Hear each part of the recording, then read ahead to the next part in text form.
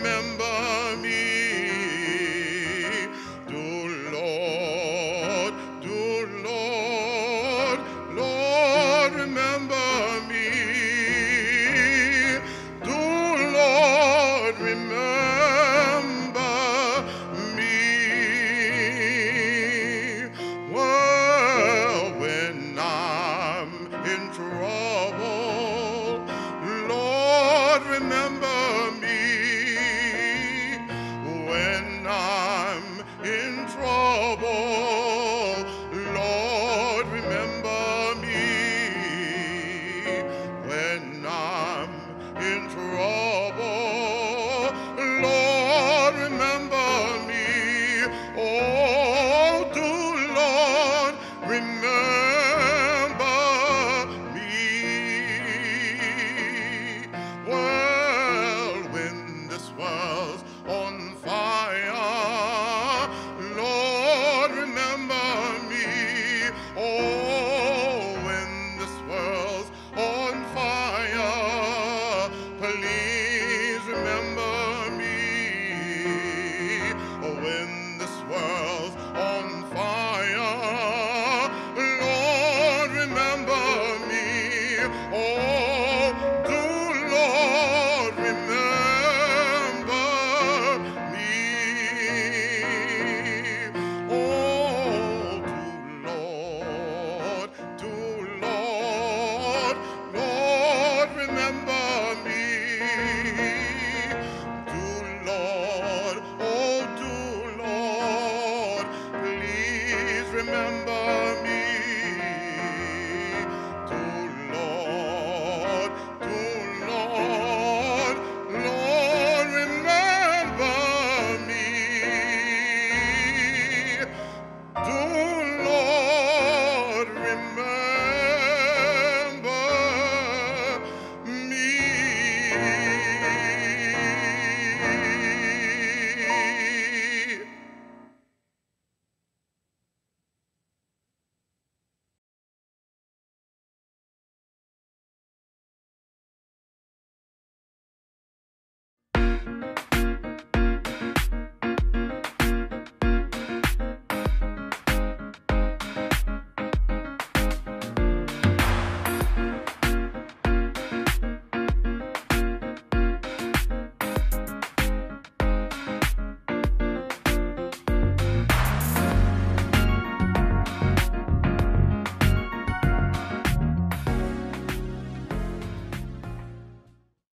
This is the day that the Lord has made.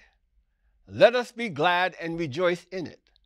I was glad when they said unto me, let us go into the house of the Lord. For God has shown thee what is good. And what does the Lord require of thee but to do justly, to love mercy, and to walk humbly with our God? Good morning. We welcome you this morning to the Andrew Rankin Memorial Chapel. And we pray God's blessings upon you as we seek to worship our God in spirit and in truth. This Sunday in April at Rankin Chapel was always special because Mr. Vernon Jordan would deliver the message. And we are dedicating this service in his memory. Mr. Jordan would often say that Dean Evans Crawford and I subpoenaed him to this pulpit. As though that were the case, every year he would bring his family and friends as witnesses for the defense as he stood behind this very pulpit. He loved the Andrew Rankin Memorial Chapel. With head and heart, he openly expressed this love. We remember him saying to us, "We come to Rankin Chapel to nourish our souls, to quiet the storm, to find sustenance, healing, and even a moment of peace.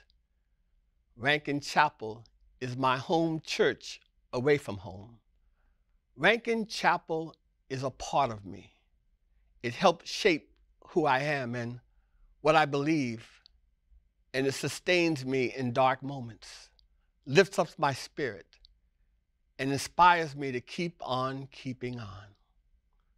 By the grace of God, every year since 1992, Mr. Jordan's powerful and eloquent voice would ring throughout the chapel, doing for us what he said Rankin Chapel did for him. His preaching sustained us, lifted our spirits, and encouraged us. I loved him and will miss his guidance, his support, and his deep love for this chapel. It is fitting that the president of Howard University, Dr. Wayne A.I. Frederick, will be delivering the message on this Vernon Jordan Sunday at Rankin Chapel. Mr. Jordan was chair of the search committee that selected Dr. Frederick to be the 17th president of Howard University. I know personally how proud he was of the leadership of President Frederick. I am equally certain that Mr. Jordan would want President Frederick to stand in this pulpit on this special Sunday. We give thanks for the life and the legacy of Mr. Vernon Jordan, and we give thanks for President Wayne Frederick for his support of this chapel. There's a sweet, sweet spirit in this place, and I know it is the Spirit of the Lord. There are sweet expressions on each face, and I know they feel the presence of the Lord. That is how I have felt every time I have walked into this chapel, sat in these pews, and stood where I stand this morning.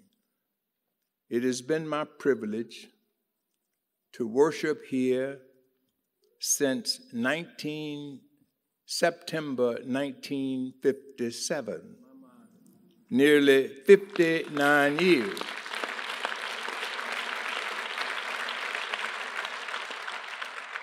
When I was a first-year student at the Howard University School of Law.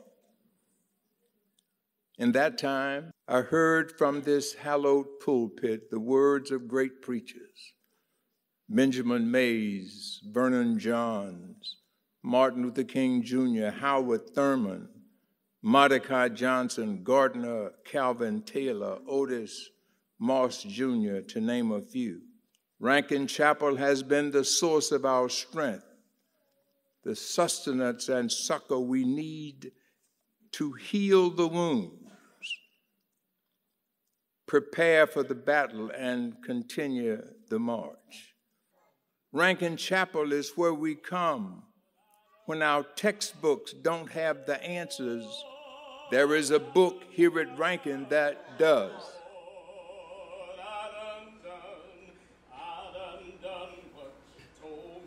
Talking about Lord, I done done. Lord, I done done. Lord, I done done. Well, I done done what you told me to do. Well, you told me to sing and I done that too. Well, I done done what you told me to do. I said you told me to pray and I done that too.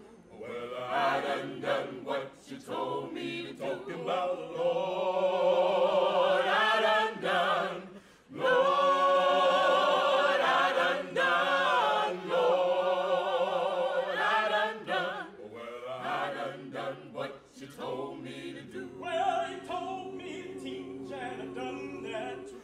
Well, I done what you told me to do. I said you told me to preach and I done that too. Well, I done what you told me to talk about, Lord. I done, Lord. I done, Lord. I done. Well, I done what you told me to do. Well, you told me to shout and I done that too. Well, I done what you told me to do. I said you told me to, and I done that too. Well, I done what you told me to talk about, Lord. Lord, I done talking about, Lord. Lord, I done Lord, I done Well, I done what you told me to talk about.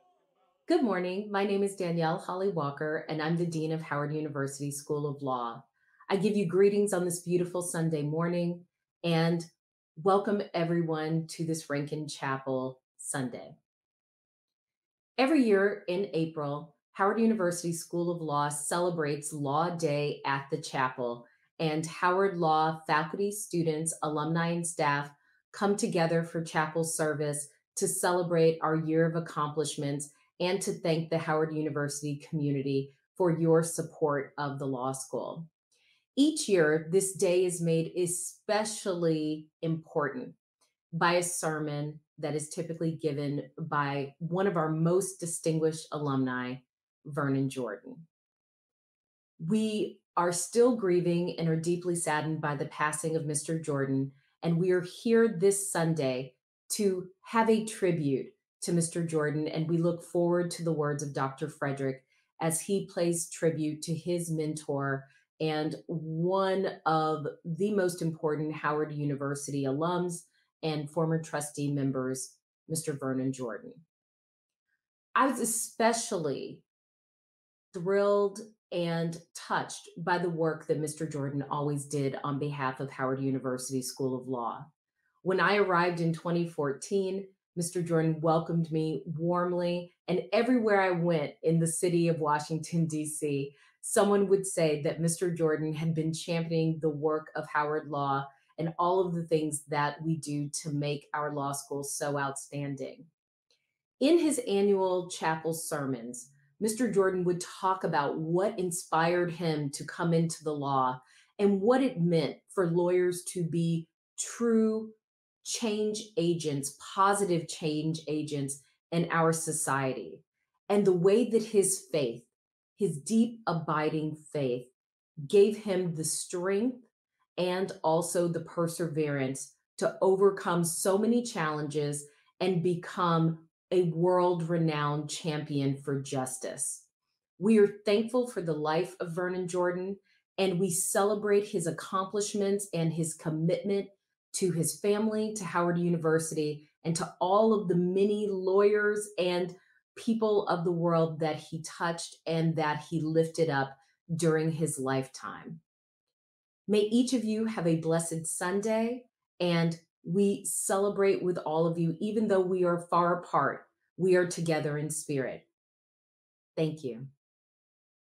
When I can't see what's in front of me, and I can't see what's behind, but Lord, I know that every step you lead is pulling me deeper, deeper in the light.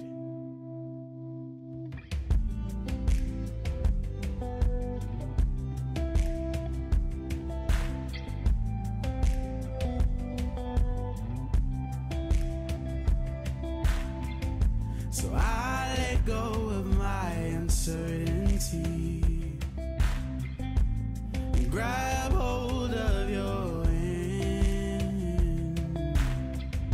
'Cause with you I can walk on stormy seas, and the waves will bring me safely to the land.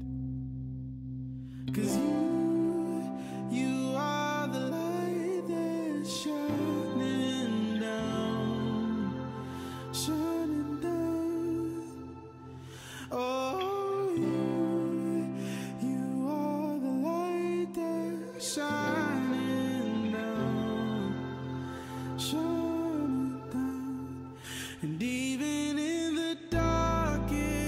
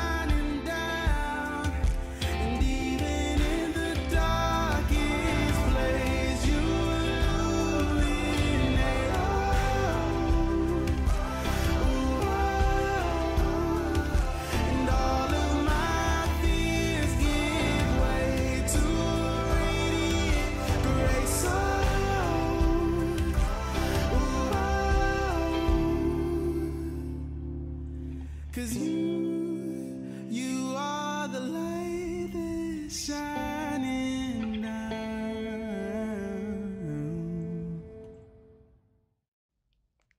This week's scripture is taken from John chapter 3, verses 1 through 3. And it reads, "See what love the Lord has given us, that we should be called children of God, and that is what we are. The reason the world does not know us is that it did not know God. Beloved, we are God's children now. What we will be has not yet been revealed. What we do know is this: when God is revealed, we will be like God, for we will see God as God is. And all who have this hope in God purify themselves, just as God is pure." This is the word of God for the people of God. Thanks be to God.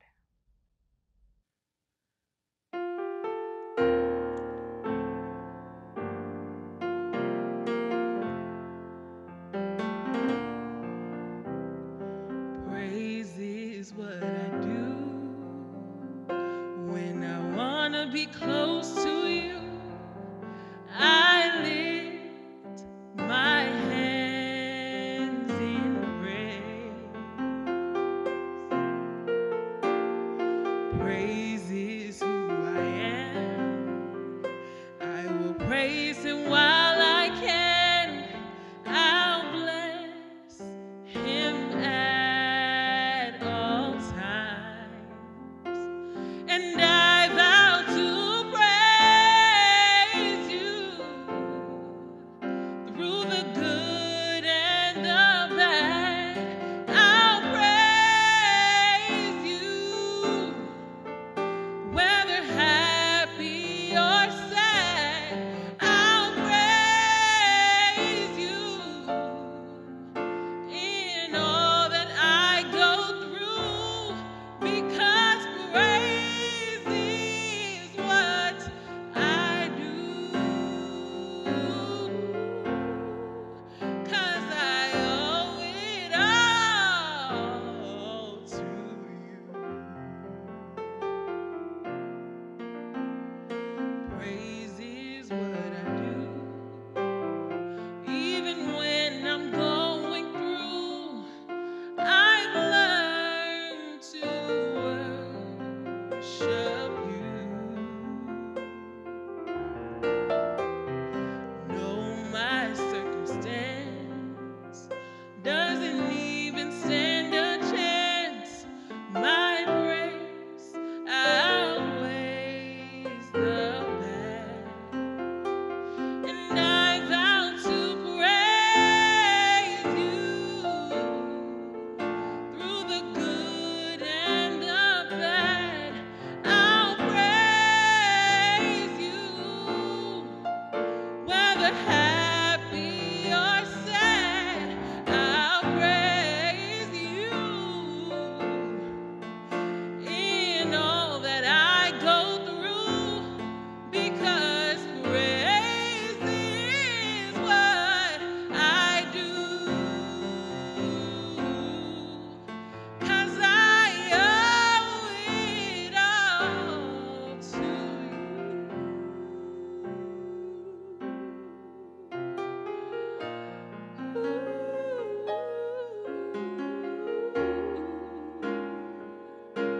It's what I do.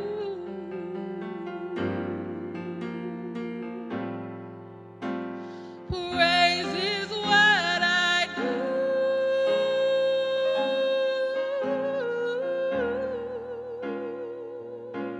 It's what I do.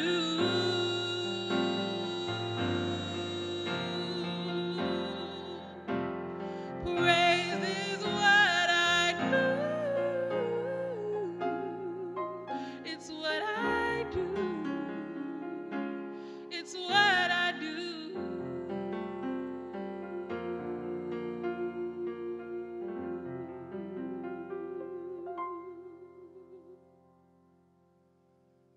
Let us prepare our hearts and our minds for prayer. Let us be still before our God. I love the Lord. He heard my cry. He pitied every groan. As long as I live and trouble rise, I'll hasten to his throne. Most gracious and loving God, before any human hands touched us, you already knew us. You were closer to us than our own thoughts. You know us, and still you love us. Your love is stronger than our weaknesses, and your compassion is greater than our guilt. And this is why we come to you, O God, for your heart is gentle and humble, and in your presence our souls find rest.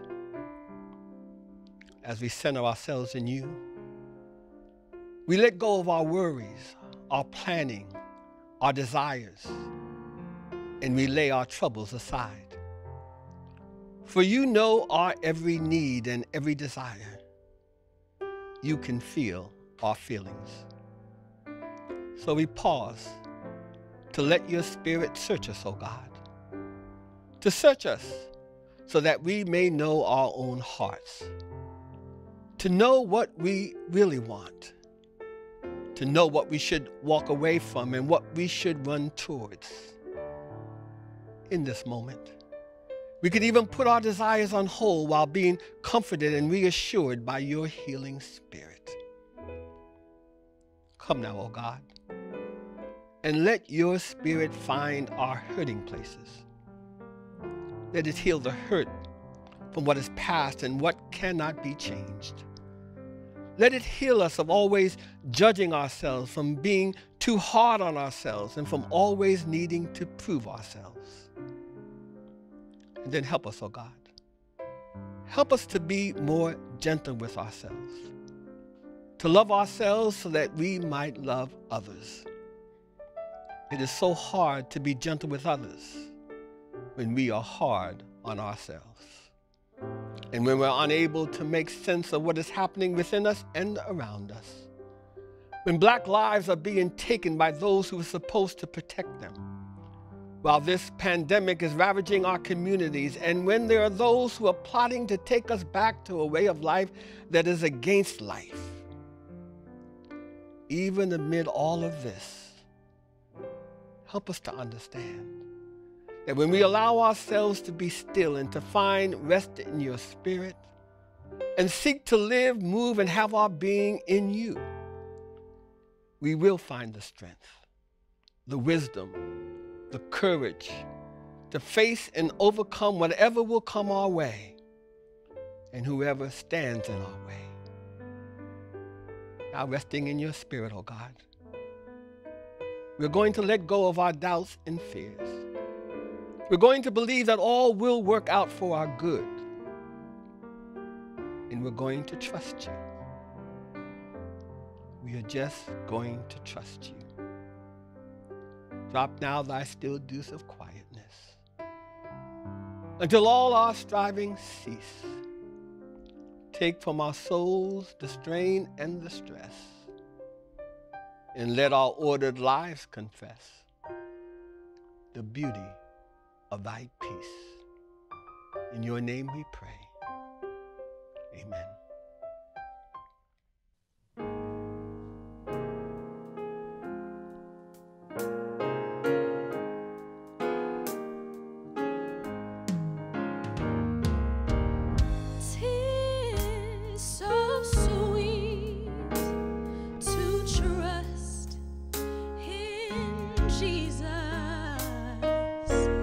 Just to take him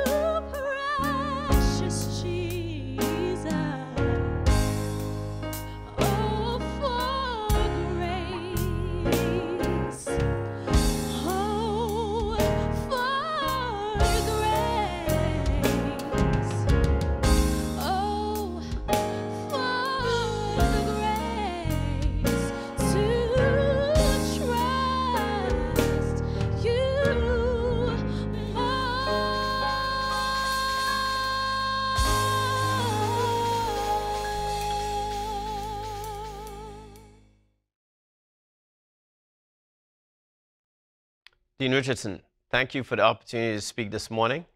It is always a privilege and an honor to deliver the Sunday sermon at Rankin Chapel. However, on this Sunday morning in particular, it is an honor that I would rather see bestowed on another who, for so many years, would provide me with counsel and guidance, counsel that I may not have sought, but whose guidance I always needed. While I'm grateful for the invitation to speak today, I'd prefer to listen to a man who is soft-spoken and kind-hearted, and certainly full of wisdom. As we approach the end of another school year, and what I hope are the final throes of what has been a devastating global pandemic, it is an auspicious occasion to gather as a community and convey our vision for the future. But I wish that another person could be here in my place to share his reflections on this moment in history, on this Sunday morning at Rankin Chapel. That other person is not any other person, but one man in particular, who I know has been on the minds of many of us these past few months.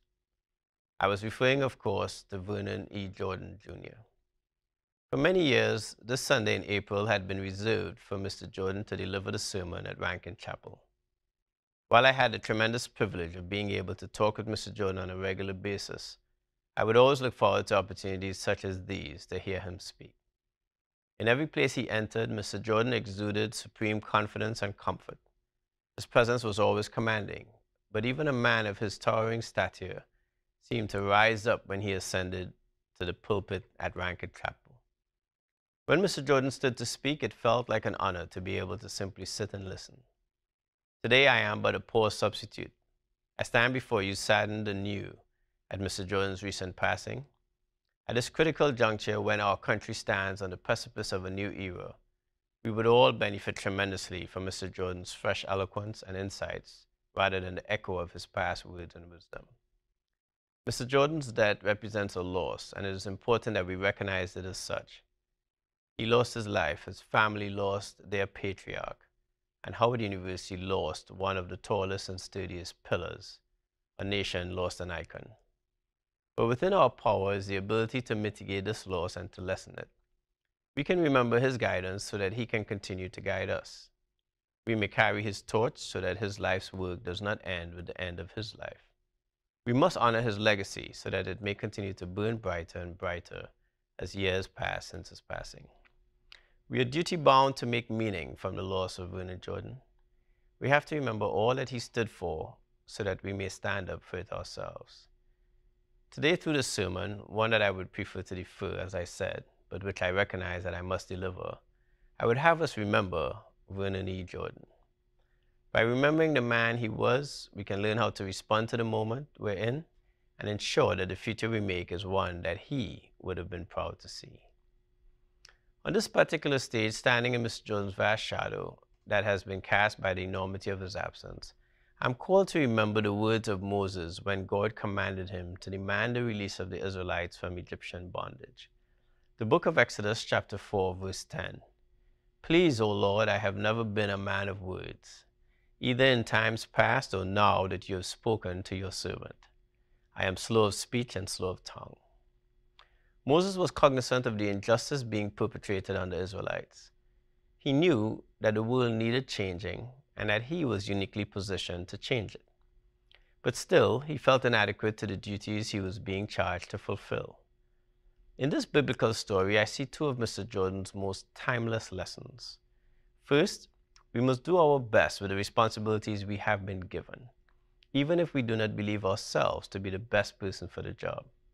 And second, no one gets to decide what our mission is in life solely by ourselves.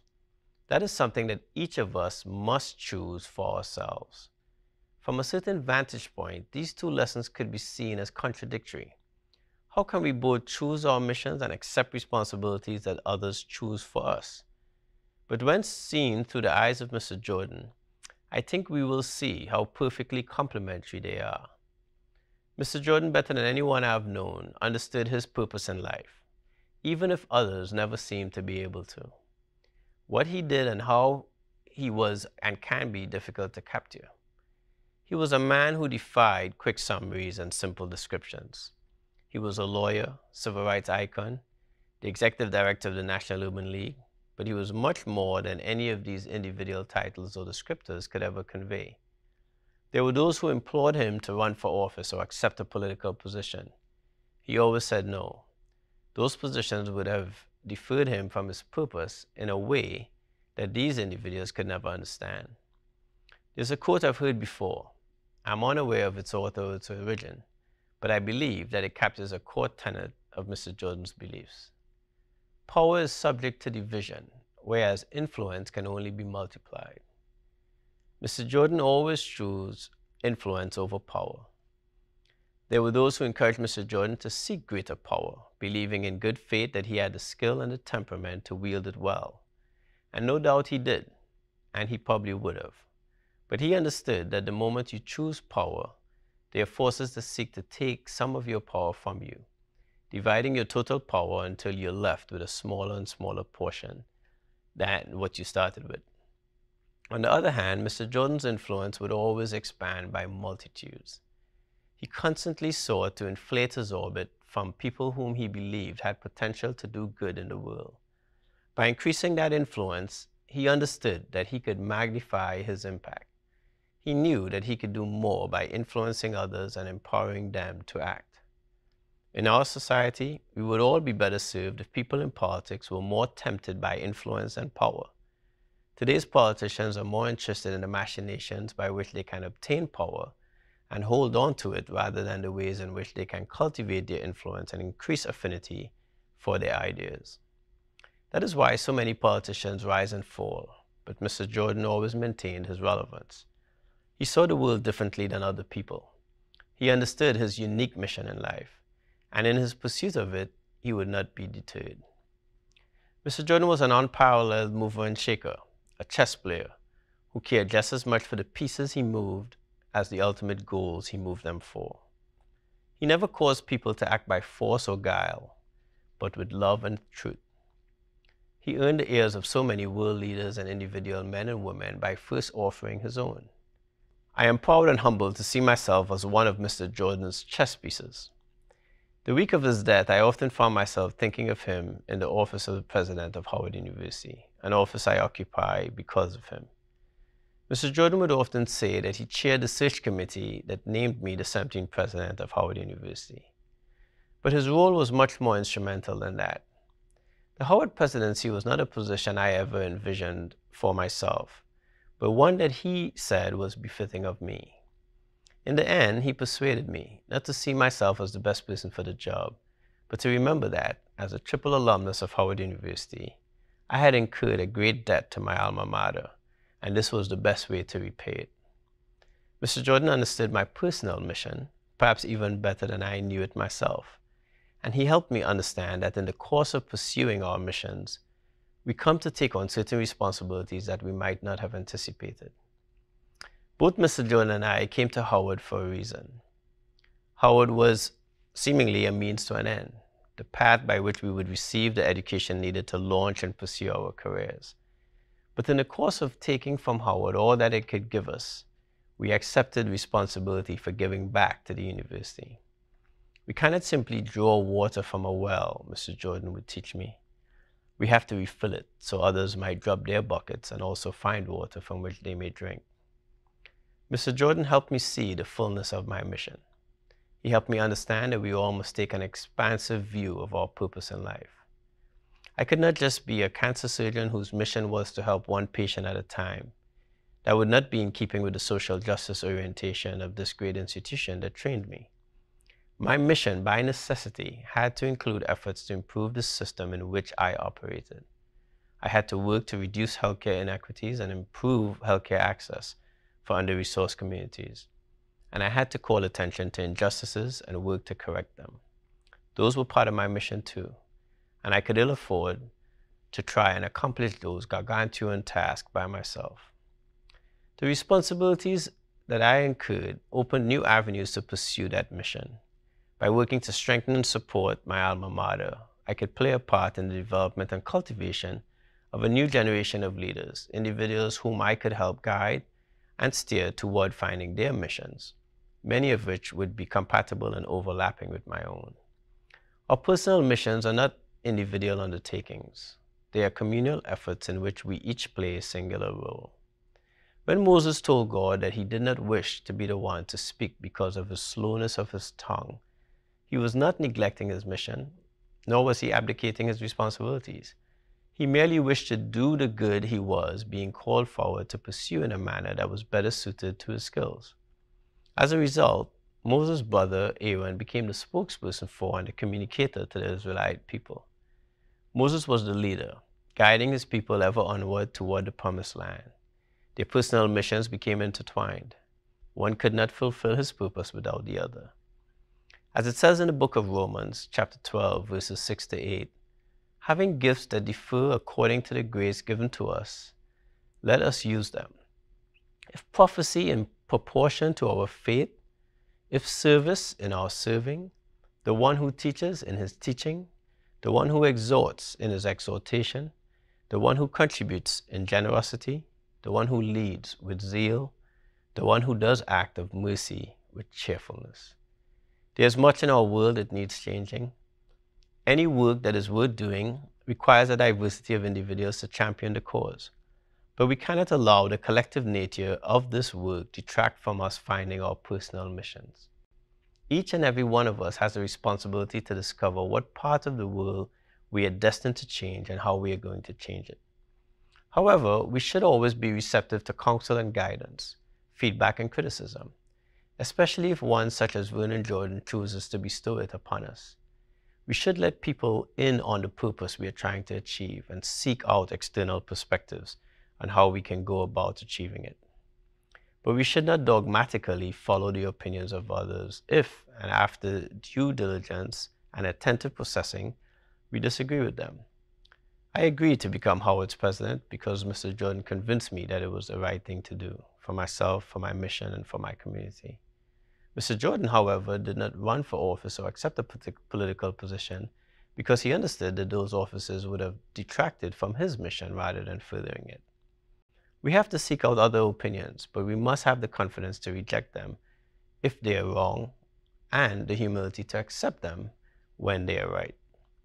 As it says in Philippians chapter 2, verses 3 to 11, do nothing from rivalry or conceit, but in humility count others more significant than yourselves.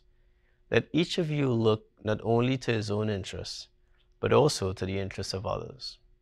Have this mind among yourselves, which is yours in Christ Jesus, who, though he was in the form of God, did not count equality with God a thing to be grasped, but made himself nothing, taking the form of a servant, being born in the likeness of men.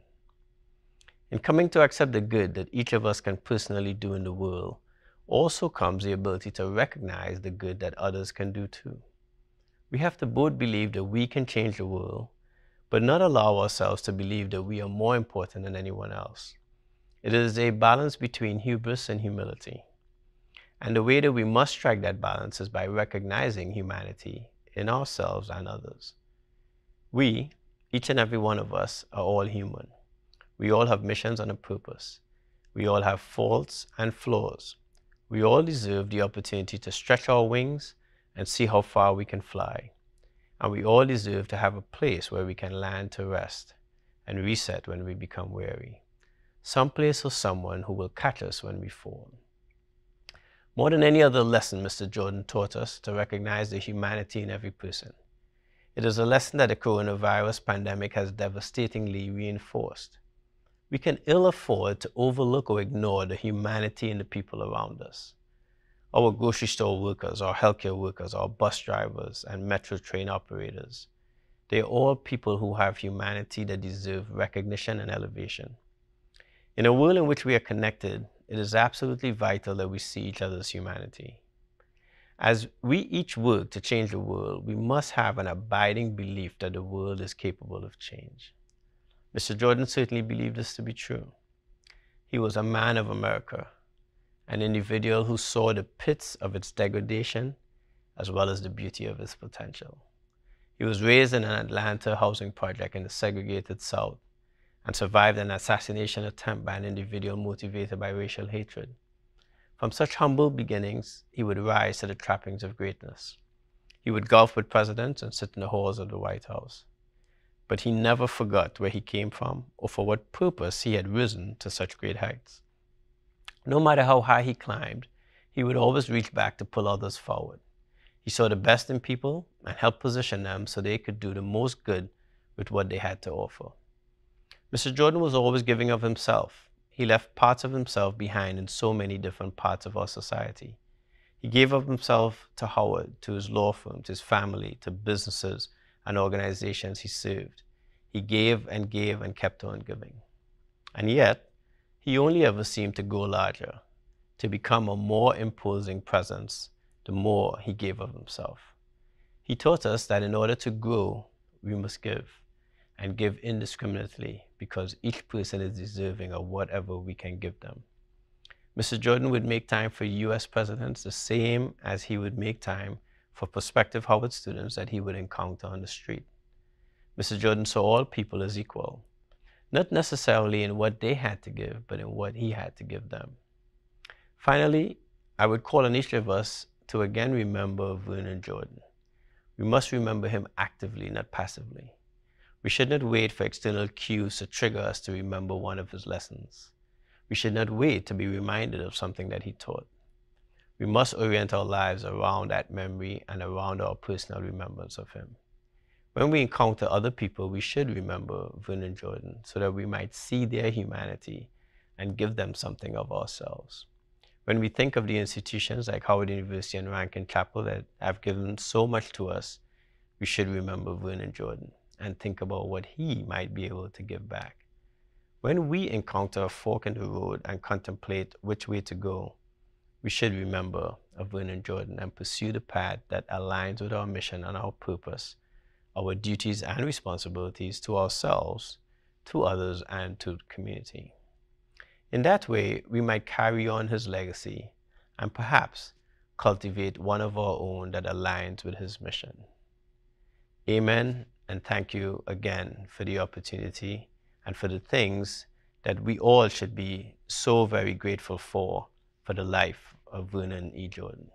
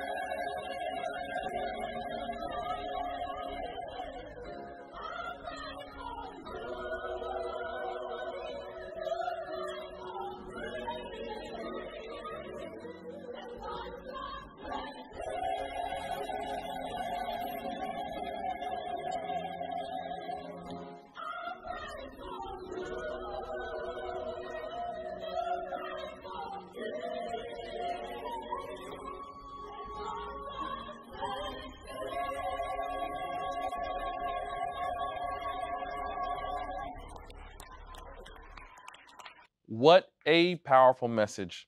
Though the physical doors of the chapel are closed, the chapel remains open and vibrant as we continue to support the entire Howard University community. In order to support the ministry of the chapel, please visit our website, chapel.howard.edu. There you will find a give link. And during this time of uncertainty, never forget the power of prayer. You may submit prayer requests via the chapel website as well. We are incredibly excited to invite organizations to submit calls to chapel via the chapel website. Join us tomorrow at 8 p.m. for another installment of our Communal Conversations series. In Communal Conversations, HBCU Royalty, you'll hear from Howard University Royal Court members as they discuss what it takes to lead and serve on all fronts. Communal Conversations can be viewed live on all of our social media platforms. To stay current on all things chapel, follow us on social media, Twitter, Instagram, and Facebook with the handle @HowardUChapel. Take a moment now to subscribe to our YouTube page and like us on Facebook. Lastly, wherever you're worshiping with us, share your experience using the hashtag #SundaysAreForChapel. We now welcome Dean Richardson, who will lead us in our benediction. We thank you, President Frederick, for that very powerful and moving message. Let us prepare our hearts and minds for prayer. We thank you, O God, for what our eyes have seen, our ears have heard, and our hearts have felt. We thank you for the life and the legacy of Mr. Vernon Jordan. And now I said to the one who stood at the gate, give me a light that I may go out into the darkness and into the unknown. And he replied to me, go out into the darkness, go out into the unknown, but put your hand in the hand of God, and God shall be for you better than light and much safer than a known way. May the Lord bless you and keep you. May the Lord make his face to shine upon you and give you peace, both now and forevermore. Amen.